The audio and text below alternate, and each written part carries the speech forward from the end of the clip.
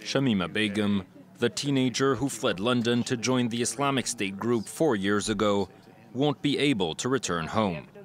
The decision to strip her of her British citizenship came after Begum gave birth to her third child this weekend and called on authorities to show compassion by allowing her to raise the baby in the UK.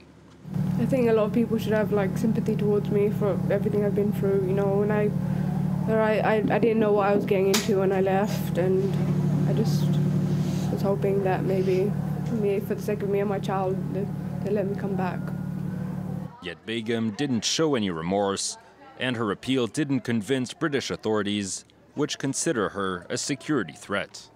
The UK's Home Office, which is forbidden from rendering people stateless, based its decision to remove Begum's nationality on the 19-year-old's Bangladeshi heritage, which could allow her to claim citizenship there.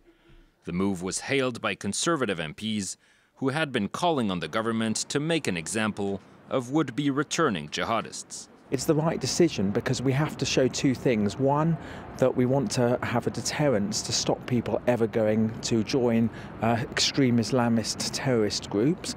And secondly, that we will not tolerate under any circumstances people joining those death cults. And if they do, there will be consequences. Begum's lawyer said her family was disappointed by the decision and that it would consider all available legal avenues. It now has a month to file an appeal.